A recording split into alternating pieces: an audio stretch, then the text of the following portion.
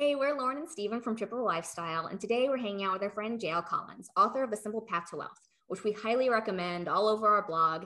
And more recently, he wrote another book titled How I Lost Money in Real Estate Before It Was Fashionable. How are you doing, JL?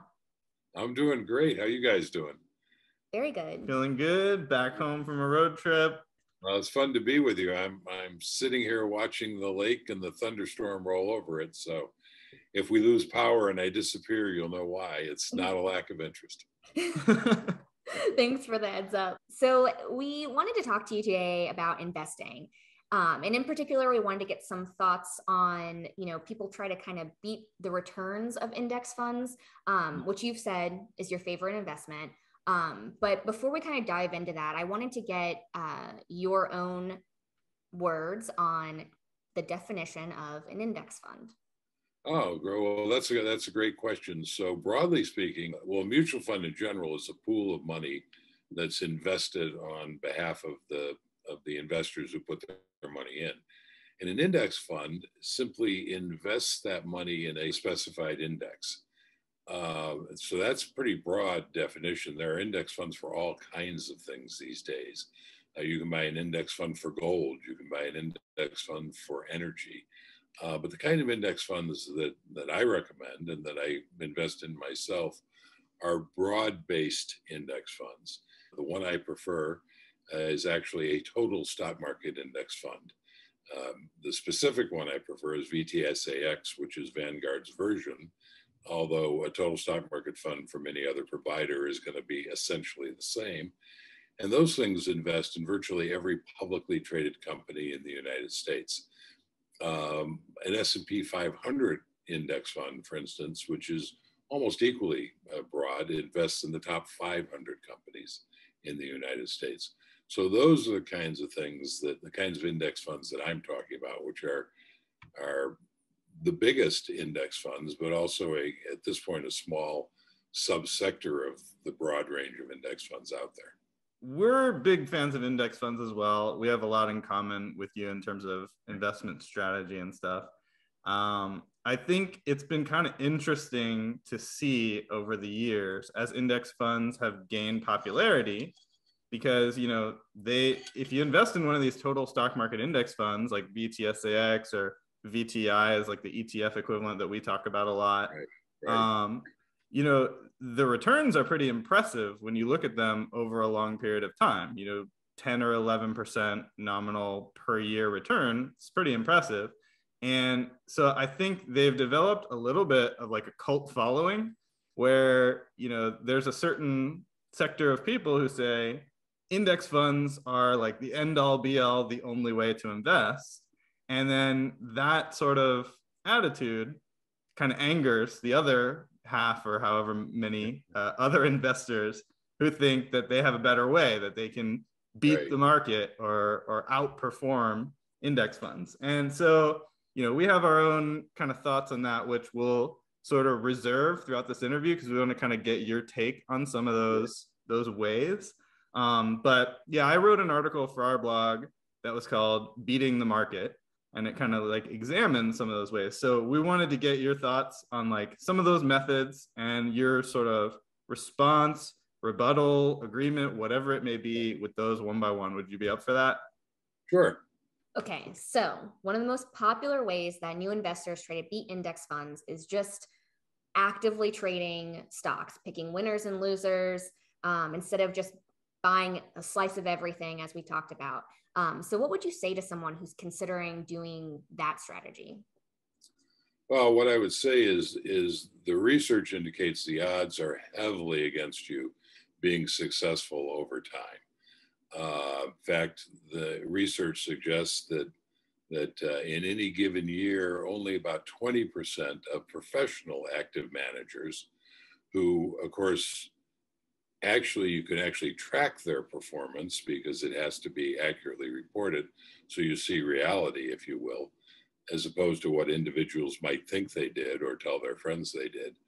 Only about 20% of those professionals with all the resources they have at their fingertips manage to outperform in a given year. And the more years you go out, the lower and lower that percentage gets until some research suggests that 30 years out, and of course I'm a long-term investor, the percentage of active managers who outperform is less than 1%. That's statistically zero. Now, everybody, of course, likes to look at Warren Buffett as, oh, well, I'll just do what Warren Buffett did. Well, that's kind of like saying, yeah, I'll just do what Mike Tyson did when I get in the ring. Good luck. I mean, maybe you are the next Warren Buffett or the next Mike Tyson, but you ought to be very careful before you do that. Now, some people are going to say, well, individual investors have advantages over active managers. They don't have to worry about quarterly performance. They don't have to worry about redemptions. And those are genuine advantages. They also, of course, don't have access to the incredible network of information that the professionals have. But most importantly, it seems to me, when I hear people saying that they have outperformed the market, I'm very skeptical. Certainly, it's very possible they've outperformed the market for some relatively short period of time. But I remember in my business career, I used to go to Las Vegas for conventions on a regular basis. And I would always be shocked at how many of my business associates out in Vegas for the same convention would say, yeah, whenever I come out here, I always win. And I'd look up at those billion-dollar casinos and think, yeah, maybe, but maybe you're just not remembering the bad times. And right. That's the way our human minds work. Right. I definitely think half of the problem is people just not measuring their returns properly or over a long enough sample size time. Or against a benchmark. Yes. Sure. Yeah. So that's another thing, right? Is people come up with a positive return. Like, for example, in the last, say, 10 years, it would have been tough to actually achieve a negative return in investing in stocks over the last maybe 10 years or so. So people come up with a positive return and they say, hey, I'm good at this. I made money. Right. But the question is, how much did you make compared to what you could have made a different way? Exactly so. And I'm a case of that myself. I spent most of my investing career as a stock picker, or by extension, picking actively managed mutual funds that were run by stock pickers. And in fact, that's how I achieved financial independence. So I think one of the things that confuses people, and Stephen, you were just making this point, so forgive me for reiterating or maybe reinforcing it. One of the things that confuses people is it's not like you're choosing between something that's bad and doesn't work and something that's good and works. You're choosing between two things that work, or at least if you're a stock picker and you do it well, you've done your homework and you've learned what you need to know, potentially can work. So you're choosing between two things that work. The difference is that indexing works better, and it certainly works with a whole lot less effort and time. My single greatest regret, especially when it comes to investing, is that I didn't go there sooner, because the path would have been easier and more importantly, more lucrative. So if you're an individual investor and you're trying to just pick individual stocks and sort of beat the market, going at it yourself. I mean, you've indicated that, only 20% of people maybe on average beat the index funds. What do you think is like the underlying reason behind that? It seems like it should be easy. It seems as if you just went out and you just avoided the obvious bad companies, the obvious dogs, you could outperform an index that invested in everything. Or if you just went out and picked the obvious winners and just bought those, you should be able to outperform. But the problem, of course, is sometimes the obvious winners are companies like Enron. And sometimes, the obvious dogs and losers are companies like Apple. Probably a lot of people listening to that are shocked to hear me say, Apple, a dog, a loser? But there was a time in Apple's career where it was not at all certain that it was going to survive, where it was not a highly regarded company. Apple has had its ups and downs. And now, of course, it's at the top of the game. Who knows for how long? I'm an index investor. I don't have to care. Fair enough. I think like for me, one of the most convincing things to sort of give up on the idea of stock picking was like that essentially, if you are going to be a stock picker, you are inherently competing against everyone else in the marketplace. Absolutely. And those people are making their own judgments about what the price of each stock should be. And so you pointed out it should be easy. What's that? They're doing that moment by moment too. Right. And you pointed out, well, it should be easy. It seems like it should be easy to just pick out a company that's an obvious loser, invest in all the other companies, and you'd have at least a slightly better return than the index fund, right?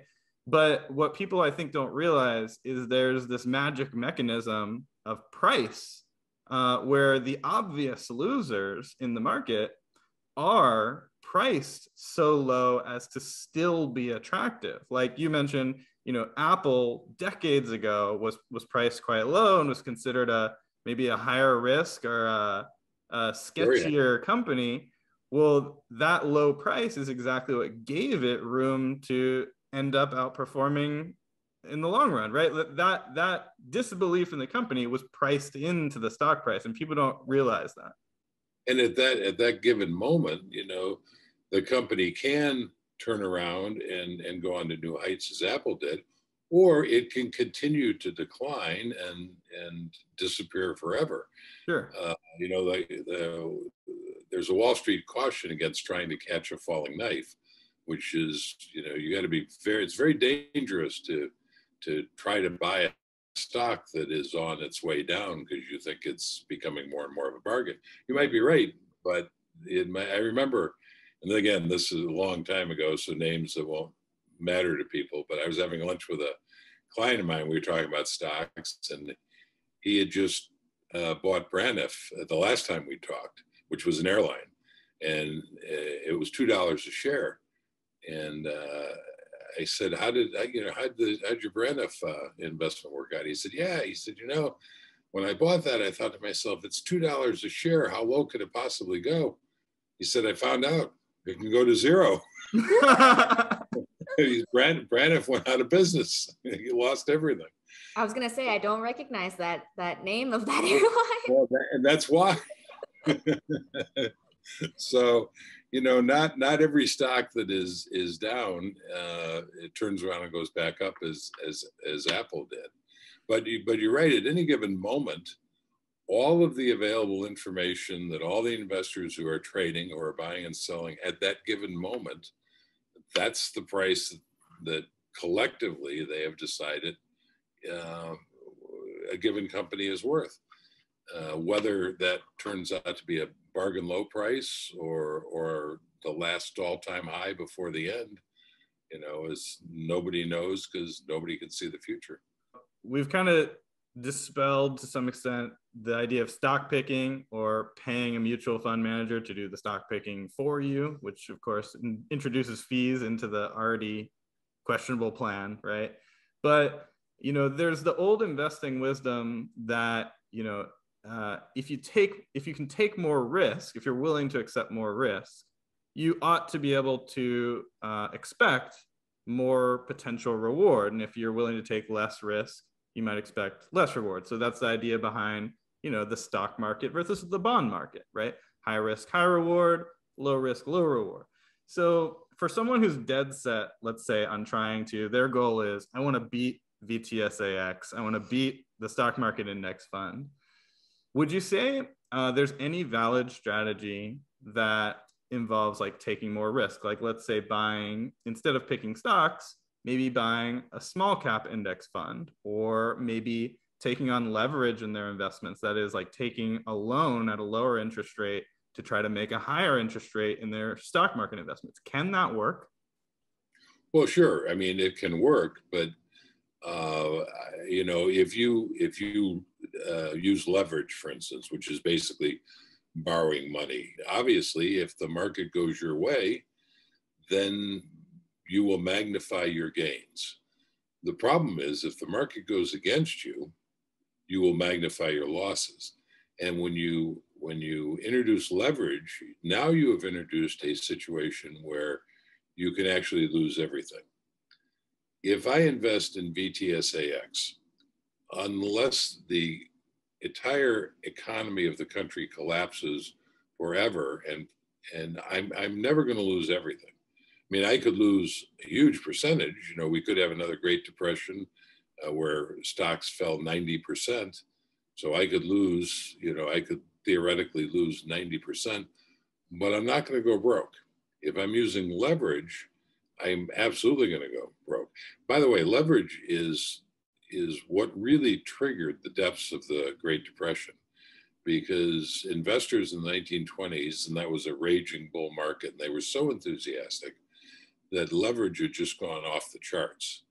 And so when the market turned and the people who were leveraged got what's called margin calls, which means the broker holding the stock wants you to make good the money you borrowed, or they will automatically sell your shares. Well, people weren't able to meet their margin calls. And that triggered this automatic selling, which of course exacerbated the collapse of the market. But the difference was if you had $1 million portfolio in 1929 and it was leveraged, well, once the market had fallen 50%, you were done. You were out, you were broke.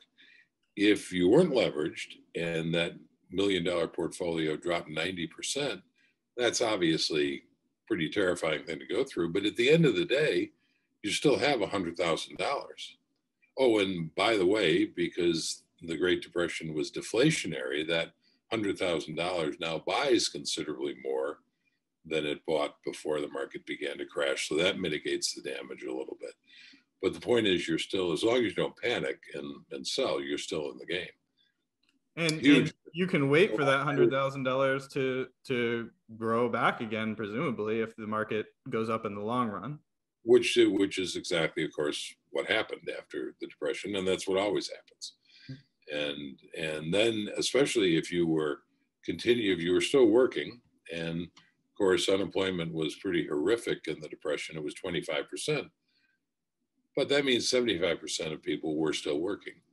And so if you had the intestinal fortitude to continue investing every month, as we recommend, the Great Depression would have worked out all right for you. In fact, would have worked out pretty well. And now that's a big if, you know, how many people are willing to take a 90% hit and keep investing? But mathematically, it works. So anyway, my advice would be I would never margin my stock portfolio. I had a feeling you were going to say that. Even though there's no question that if you had done that 10 years ago, you would be far further ahead today. Well, you know, with higher risk can come higher reward, but the part that people tend to gloss over is the higher risk part really means higher risk, right? That's right. So we've kind of talked about, you know, how tricky it is to beat the stock market within the stock market. But what about taking your money outside of the stock market? Real estate is probably one of the most popular alternative investments to the stock market. Is that a more legit way to beat the stock market index funds? I know based on that book title, you might have some thoughts on this. So again, the research is pretty clear on this. Looking back for 100, 150 years, there is no asset category that has outperformed stocks. So if you want to be in the top performing asset category of all, stocks is where you want to be. Now, real estate, I'm not opposed to investing in real estate, and a lot of fortunes have been made in real estate. There are a couple of caveats. Caveat number one is that real estate investing very commonly uses leverage. And it's a little safer, and it's not safe, but it's a little safer in real estate because parcels of real estate are not as easily traded as stocks are. And that ease of trading makes things happen much more quickly in the stock market, which makes the leverage a little more dangerous. But the other thing about real estate investing is it's a part-time job or maybe a full-time job. It takes work. if you're going to be a successful real estate investor, you had better take the time to learn the business, because that's what it is. It's a business like any other business. You wouldn't become a shoe repair person without learning about how to repair shoes. But it's a little stunning to me how many people think they can get in the real estate investment business without really taking the time to learn about that business. But if you take the time to learn about it, and that's how you want to spend your time, if that's how you want to, that's what you want to do, is be in that business, then there's money to be made in it, and leverage in that case can more reliably and with a little less risk work in your advantage. But now you're comparing an investment, real estate, paired with at least a part-time job, to something like an index fund, which is just a pure investment. So the real comparison is, do you want to be invested in real estate and have that part-time job, even if you're thinking to yourself, oh, I'm going to hire managers to run my properties? Well, now you're a manager. You have to go and hire those people, and you have to manage them. So it's always a level of effort above what owning an index fund is going to be. But yes, there's money to be made in real estate, done well. So you have a book that was published last year, 2021, titled How I Lost Money in Real Estate Before It Was Fashionable. So do you have any personal experiences to tell us about when it comes to real estate investing? Well, I mean, that book tells the story of the very first piece of real estate I bought, which was my condo in Chicago when I was a young man. And I mentioned a moment ago that it's critically important, if you're going to invest in real estate, that you take the time to learn that business. Well, of course, I didn't do that. I mean, that's how I know it's critically important, is because I was too stupid to do that. In fairness, I actually bought this condo to live in, but even that process, I didn't take the time to learn how to effectively buy something and what to look for. This was a building, a condo building. It was an apartment building that was being converted into condos. It was a gut rehab, and I didn't have anywhere near the knowledge base to know what that entailed and how I should manage the process and how I should pay attention to it. So I got into it to live in, and that was a bit of a disaster because I didn't do my homework and I took things for granted. And then when it was time to move on, my life moved on from that condo. The real estate market turned from being red hot for condos to being ice cold, and I couldn't sell it, so I was stuck with it. So now I wound up being an accidental landlord, and that meant I wound up owning something that in those days real estate investors called an alligator. An alligator is a piece of real estate whose expenses are far larger than the rent the market will allow you to charge, and it's financially eating you alive. And so now I owned an alligator. So that's the book is that sad, long, painful tale of woe that hopefully is a cautionary tale for other people. For anybody who is under the illusion that you always make money in real estate, whether you're buying it to live in as your residence or you're buying it as an investment, read this book before you go further. We've been pretty lucky with real estate so far. We bought our first condo in Gainesville. It was very inexpensive, $71,000, and I think it's just about doubled in price since then. But our kind of strategy going into it, I guess, was we were buying it as a place to live for ourselves, but we only bought it because it had the numbers that sort of supported the idea of using it as a rental property at a later date. And so that's what we actually ended up doing with it. When we moved away from Gainesville, we turned it into a rental.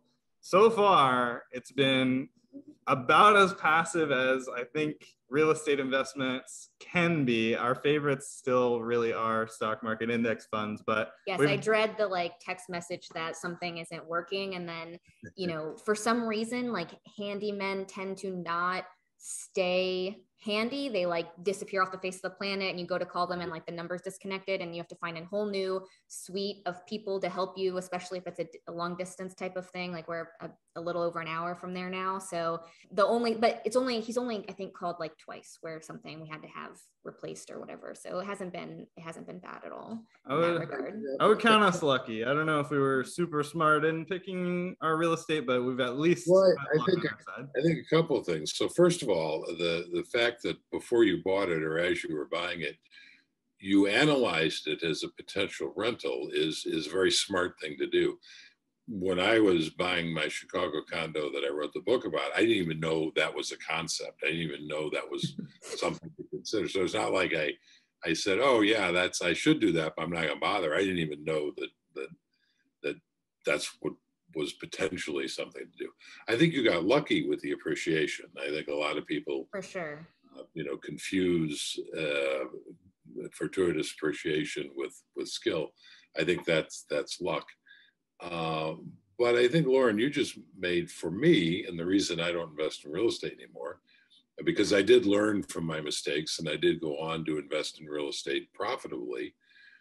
But there's always this sword hanging over your head when you own real estate, or at least that's the way it felt to me. And you expressed it very well. You dread the call that comes because something's broken, because you don't know when you call and reach out to the handyman that you used last time who was so great, if their phone's going to be connected. Yep. And then you're scrambling around. That's not how I want to spend my life.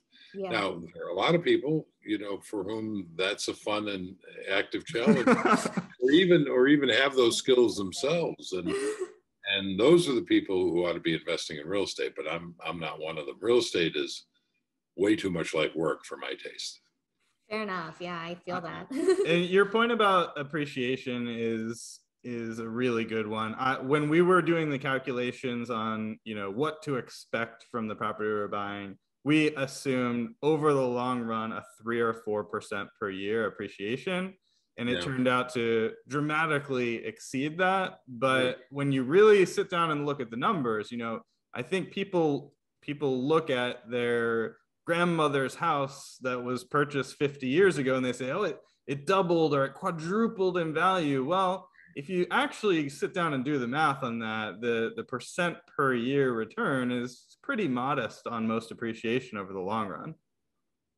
Right. Not to mention the ongoing maintenance and repairs that it takes to keep that building in a condition that it can appreciate and that it can sell for more in the future. So another one we're curious to get your opinion on in terms of beating index funds. Maybe it's better to compare to a bond market index fund. Maybe it's better to compare to a stock market index fund. But just curious, are you familiar with these Series I savings bonds, or these I bonds that everyone's been talking about for like the last 6 months or so? A little bit. They're these government guaranteed savings bonds that are linked to recent inflation. And so, we have a whole video on that. Yeah, so we made a video about it and it like blew up on YouTube because apparently people are going crazy over this recently. So what are your thoughts on these I bonds? Well, I mean, first of all, if I understand correctly, and I'm not an expert in them, but there's a limit of, I think, $10,000, right? So you can only buy $10,000 worth of these things a year. Now, for some people, $10,000 is a lot of money. I mean, that might be their entire investment portfolio. And the last time I looked, they were returning something like 9.6%. Yep. So that for those people could be very, very attractive. If you've got $1 million portfolio, then $10,000, it's probably not worth the effort to chase that return. The other thing you have to bear in mind, as you pointed out, they are tied to the return on these things is tied to inflation. And when inflation is going up, that works very nicely. But if inflation goes back down, well, your interest rate is going to go back down along with it. So you shouldn't delude yourself into thinking you have bought something that's going to continue to pay 9+% for an extended period of time. Yeah, I think those are exactly the catches with them. And the $10,000 limit, may be relevant for some, maybe not relevant for others. But I do think the second part is highly relevant. A lot of people are viewing these things right now because they're hot. They're saying, "Oh, I'm going to buy as much of this as I can possibly get. The return is 9.6%." And that return, if you look at it historically, has been dramatically lower than that. And it's likely to return to being lower because, hopefully inflation will be tamed back down a little bit. And so the question is, are those people really paying attention to know when to jump back out of those at the right time and then jump back into a more productive investment like a stock market index fund to get the return they're actually seeking? Full disclosure, we bought $10,000 each worth of I bonds in April because we calculated the absolute worst case scenario on it, because there are specific terms on them, and that's what makes them weird, is that with stocks and even a bond market index fund, you don't know exactly what's going to happen, right? The return is variable. And we just looked at it as an alternative to BND or VBTLX. That was pretty much guaranteed to beat it over the next 12 months or so. But we don't view it as a long-term thing. We're just going to jump out when the return drops back down and then just jump right back into a regular bond market index fund. And I think that's fine. But I'm not sure how many people who are buying them have that level of sophistication. Right. And to your point earlier, like, it is a little bit more work to pay attention to these things and jump at the right times, right? Another investment that people are really getting into lately is crypto. So what are your thoughts on that? My understanding is these days that's investment a lot of people are getting out of. Well, perhaps now, but in terms, like, lots of people I've seen talking about it, even though it's going down, they still they have decided to devote a portion of their portfolio, small portion, but still a portion nonetheless, to some small, some 100%. Sure. We definitely, I won't make any judgments as to which is correct there, but they're putting some faith in this as another asset to invest into. And I'm wondering your thoughts on, the viability of crypto in your mind, especially compared to, again, because investing in stocks. Because certainly you wouldn't say, well, it's down 50% or whatever this year, therefore it's a bad investment. Sometimes the stock market's down too. Why do you not advocate for crypto then? Yeah, so let me answer that as if you were asking me this back in November when crypto was still rocking and rolling. Sure. And then I'll add a couple of comments given where crypto is today. So for anybody who's interested in looking at this in depth, on my blog, if you go to the search function and you enter Bitcoin or cryptocurrencies or something like that, you should find 3 posts.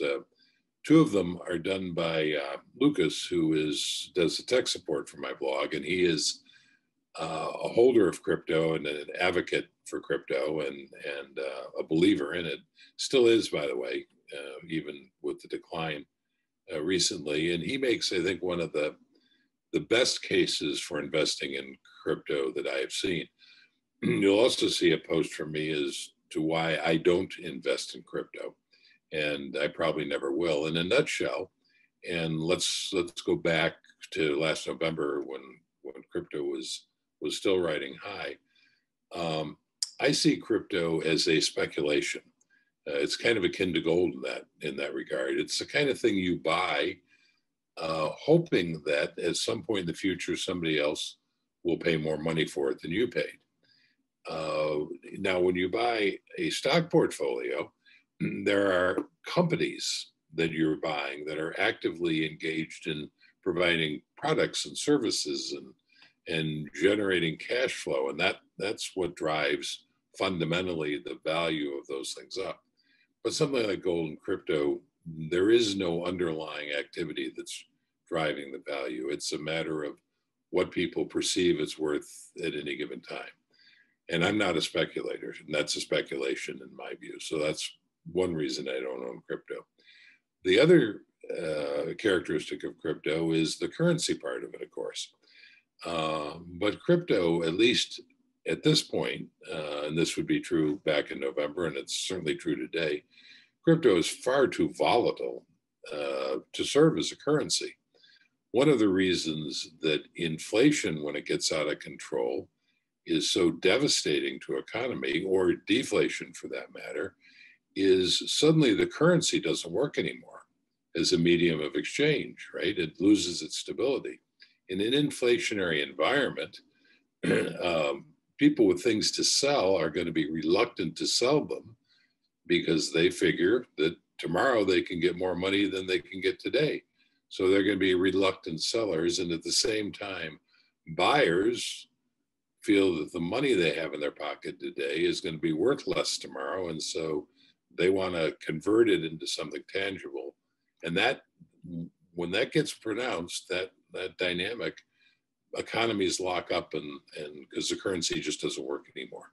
Same thing happens in a deflationary environment. When the value of currency starts dropping dramatically in a deflationary environment, well, sellers can't wait to get rid of whatever they have because they're going to get less for it tomorrow.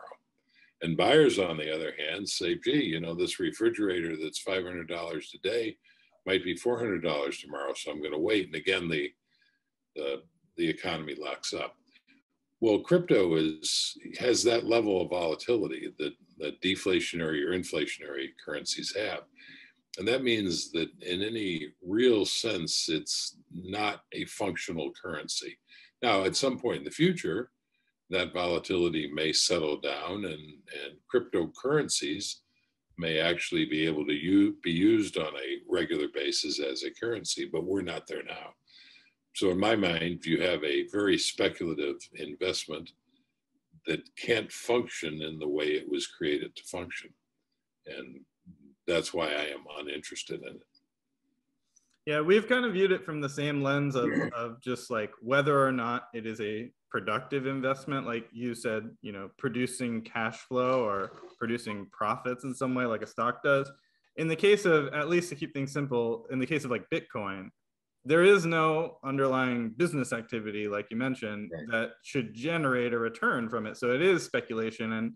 And we also have a blog post too that basically compares Bitcoin to gold in the same way. And you know, at best, you view it as a currency.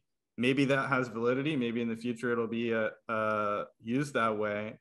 But if it is, in the best case scenario, if it is a currency, do you really want to buy currency as your investment vehicle? Would you invest in, you know, US dollars or gold or silver or euros or whatever? That's sort of the way we've looked at it.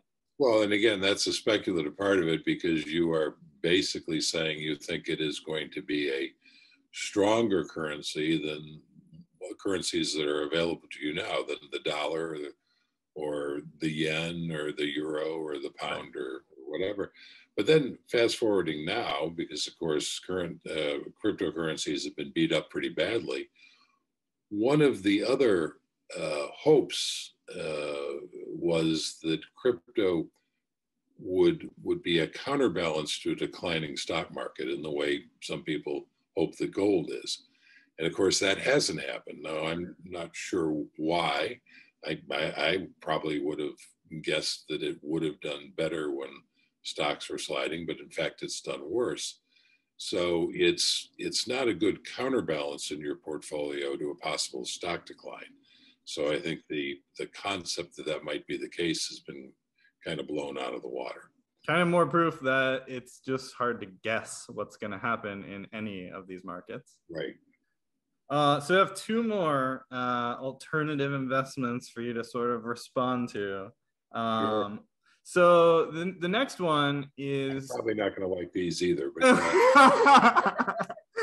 well, we kind of touched a little bit on this next one, like briefly. Yeah, a little bit with the real estate. It's kind of related to that. But, you know, sometimes I think people say, hey, I've got a chunk of cash sitting around and I could invest it in the stock market. I could invest it in an index fund and I wouldn't have to do anything.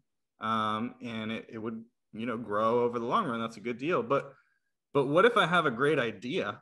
What if I have a business idea or something that I feel like I can have some personal control over? Do you think that that's a valid or a good way to try to beat the stock market? Well, so it turns out you have come up with an alternative that I kind of like. So first of all, most businesses fail. Most new businesses fail. So it's very tricky to launch and start a new business. But I am in favor of that kind of activity because there is tremendous upside. And even if your business fails, you will learn so much in the process of failing that obviously you would hope that it would be a financial success, but it's not like you'll come away empty-handed. And if you have that entrepreneurial drive, then each failure that you might go through sets you up for the possibility of greater success. And I think there are probably few things that are financially more rewarding, or if you have that drive, more satisfying than building a successful business. But yeah, I would, if you have that entrepreneurial spirit and drive, and you recognize that you will work far harder doing that, at least initially, than you would in any job, and there's a great deal of risk, I think it's well worth doing. And it's a great learning experience. But again, you need to have a benchmark, right? And your benchmark should be, am I going to be able to take whatever money I have and invest it in this business and outperform the index fund? And as you pointed out, over the last 50 years or so, broad-based index funds have returned 10, 12% a year. That's a pretty high mark. So unless I was looking at a business that I thought could return significantly more than that, because now I'm putting my own personal time and effort into it, that would be my litmus test as to whether to go forward with that business. And that's a pretty high bar, but it should be a high bar, because you're investing not only your money, but also your time. Final thought I would leave on that is my friend Alan Donegan runs Rebel Business School. Yeah, we know Alan. Yeah, you know Alan, and he does a great job of teaching people how to start businesses without borrowing or investing money. So it's a very low risk venture. You're only risking your time in that regard. So I highly recommend Rebel Business School. It's free and it's only a couple of weeks, and you will learn how to start a business effectively. And it definitely has a lower risk at entry using his plan. Yeah, the worst thing people could do is have a business idea and now I'm going to go out and try to borrow a bunch of money. Yeah. Yep. Because business, even the best ideas are, you need a good idea, but you also need a great execution. And it's a high bar to make a business succeed. But it's a cool thing to do. Absolutely. The funniest comparison of these two things, index funds and investing in your own business, we interviewed Jeremy Schneider from Personal Finance Club. I'm not sure if you know him, but we interviewed him recently, and he actually made the bulk of his wealth initially by taking his money and reinvesting it into his own business that he started, paying himself a very small salary, just enough to live on. Right. And, then he exited, sold the business for millions of dollars. And then the funny end to that story, though, is that he now runs Personal Finance Club, which advises people to spend less than they earn at whatever they do and invest the difference into simple, low-cost index funds. So it's kind of funny to hear someone who did it the other way to still say, no, listen, this is the surest and simplest path to wealth. Well, it is the surest and simplest path to wealth. If you're an entrepreneur and you are successful, you will do much better. The upside is much greater, but the odds are heavily against you. And it takes an enormous amount of effort. I mean, working at a regular job is just, it's a lot easier. Mm-hmm.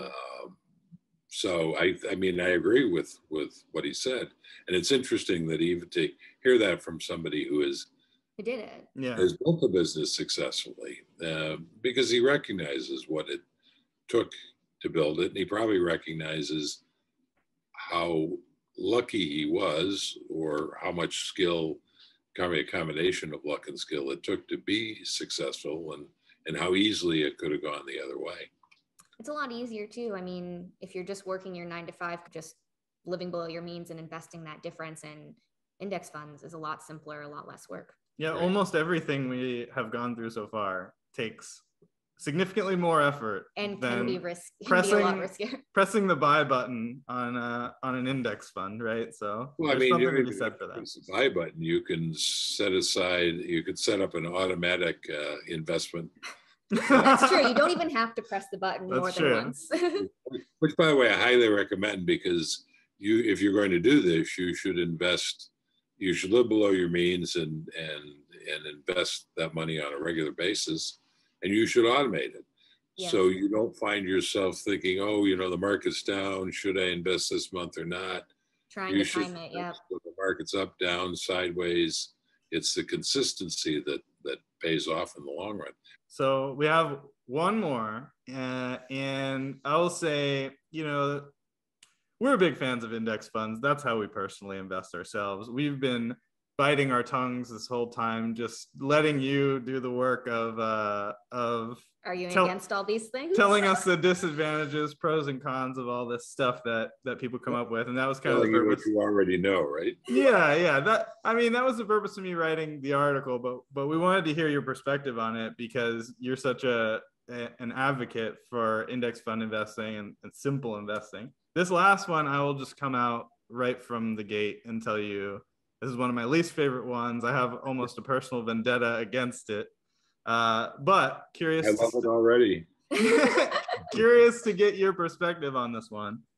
What about these amazing universal or whole life insurance policies that I'm constantly being sold as an investment, where I buy a life insurance policy and then it accumulates value in the background and grows, and it's guaranteed, and I don't have to worry about the volatility of the stock market. I can just get rich with my insurance company.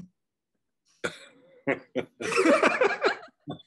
was his best sarcastic pitch. That's a good idea, right? Like, I should definitely do that. Well, it's a great idea for the guy selling it. So first of all, the answer to that question is sort of embedded when you say, I'm constantly being sold these things, right? So anything that somebody is constantly trying to sell you is probably not a great investment for you, because they're not constantly trying to sell you this to make your life better. They're trying to sell this to you because it will make their life better. How does it make their life better? Well, these things pay enormously high commissions to the people who sell them. They are enormously lucrative for the companies that issue them. The companies, by the way, don't look for highly trained investment professionals to sell these things who really know about investments, right? They tend to look for people who don't know that much, so they can persuade their salespeople to drink the Kool-Aid first. So the salespeople you're talking to probably truly believe that they are offering something wonderful to you. They certainly know that if you buy it, they will handsomely line their own pockets. But all that money that lines their pockets and the pockets of the insurance company comes out of your investment. These things are heavily laden with fees. There is no reliable research that indicates that they perform particularly well. In fact, the research indicates they typically perform very poorly. In my view, you should never mix insurance with investing. They are two different things. And anybody who tries to sell you a product combining them is selling you something that benefits them, not you. The thing that maybe convinced me the most about them is you have to ask yourself the question, where does the insurance company get the investment return to pay to you in your accumulated value? And the answer is they're just investing the money in the stock market, taking a commission from that along the way, and then passing on the remainder of that money, if any, to you by the time you cash in your policy. So why would you ever pay that middleman when you can just invest directly? Yeah, we agree 100%. Being the authority that you are, sometimes it's nice to have you kind of dispel some of the things that we see going around and being a little pervasive in personal finance that isn't getting talked about enough. And I think risk and alternatives to the market are definitely some of that stuff. So thank you for being on today. We had a really great time. Yeah, we really appreciate it. Thank you. Yeah, I'm always honored when you ask, and I always have a great deal of fun hanging out with you guys. So pleasure to be here. Thanks for having me on the show. Thanks. If you like this kind of stuff, don't forget to subscribe or follow along on your favorite social media platform.